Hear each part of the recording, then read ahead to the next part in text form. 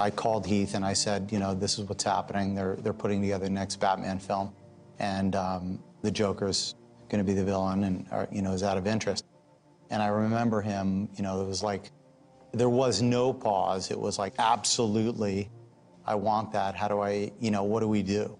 I'll get on a plane, I'll fly out, I want to meet with Chris, you know. Can you get me in a room with Chris Nolan? I'd already seen this world he'd created in Batman Begins, and so I knew there was an opportunity for a new version of the Joker, and that excited me, and I also knew instantly what to do. So we had about a month, roughly 2 months, he'd already started to occupy the character. I locked myself away for 6 weeks in a room, and I kind of came up with this creep. Walk around like a madman in finding posture, finding stance. Finding his voice is very important, because when you find the voice, you find the breath within the voice. It's like, man, the Joker, though. Jack Nicholson did the Joker, man. I said, how do you tackle that? Like, without just doing a version of Jack? I mean, how do you even talk or laugh or...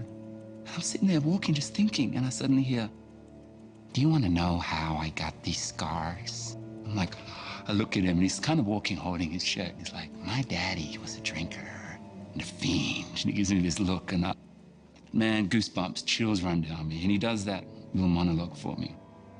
Why so serious? He finishes. I was just, holy, and I jump in the street, woo, yell it out. I'm punching him in the chest. And he's like, don't tell anyone.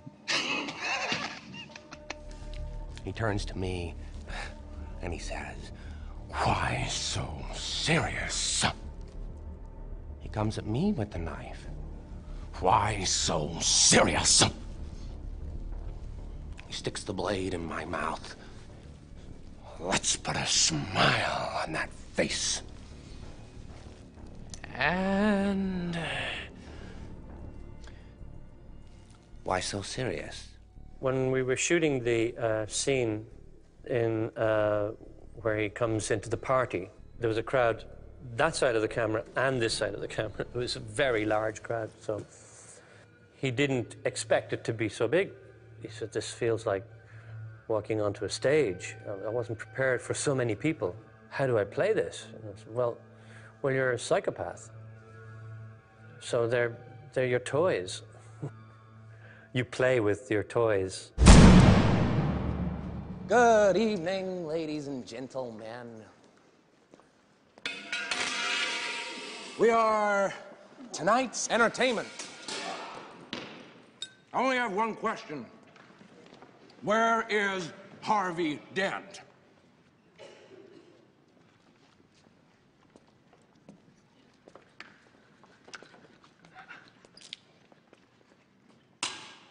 You know where Harvey is? Do you know who he is? That was another trademark of the actor that Heath had become. He was able to chuck his vanity, and I think his conception of the Joker did show him kind of warts and all. And he did it on his own in a makeup trailer, and it was very simple. All it was just like a wash of white pancake makeup and some smear of red lips. The prosthetics came up onto the lip and feathered onto the lip, so it was almost halfway into the mouth. And of course, when you speak, the feathering of the prosthetics became loosened. The last thing Heath wanted to do is to go back and spend another 20 minutes or half an hour trying to get the lips glued back again. So he licked his lips a lot. And then slowly that became a part of the character. He knew that he had something that was amazing. He put all this work into it, and he was actually enjoying the work.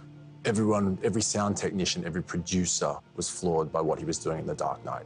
People would be scurrying up to screens, trying to get glimpses on set, just because they knew when he was on, it was on. He felt for the first time as an actor that he was like, I'm untouchable. Like, every scene I do with any other actor, it doesn't matter how amazing they are, I'm controlling and leading these scenes. He was so confident, he was so proud of that role.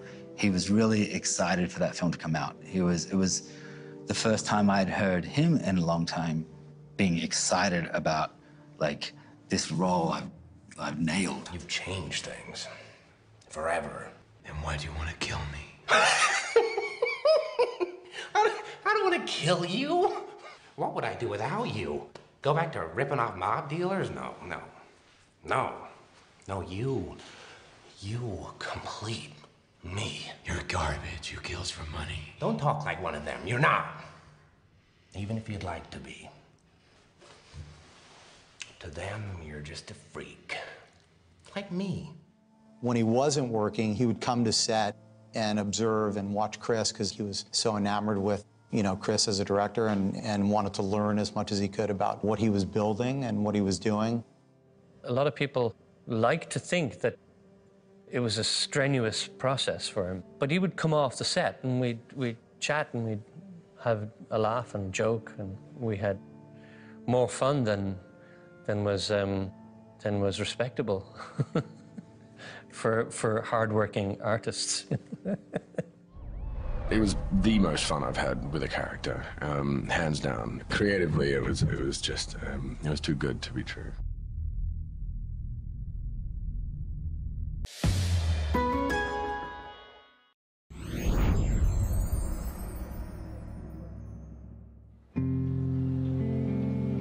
Cool.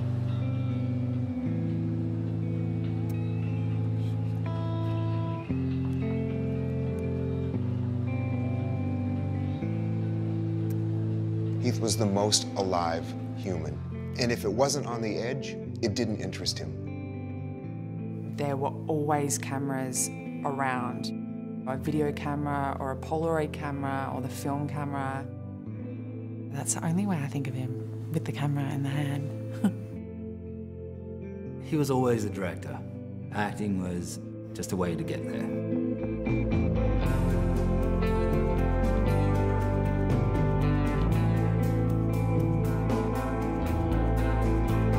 Before Brokeback Mountain came out, it would have been unthinkable to have a romantic tragedy involving two gay cowboys.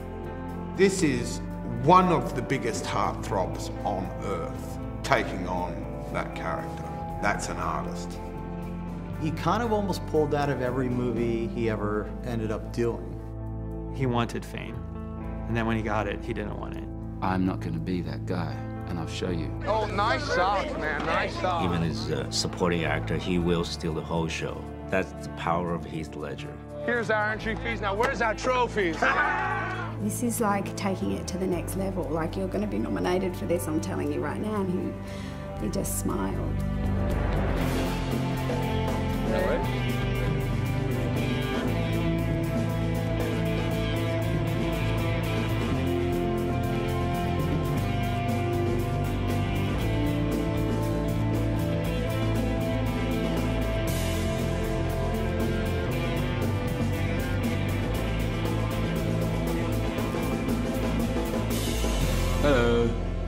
We're gonna go on a mission right now. So will you come with me? Oh, you will.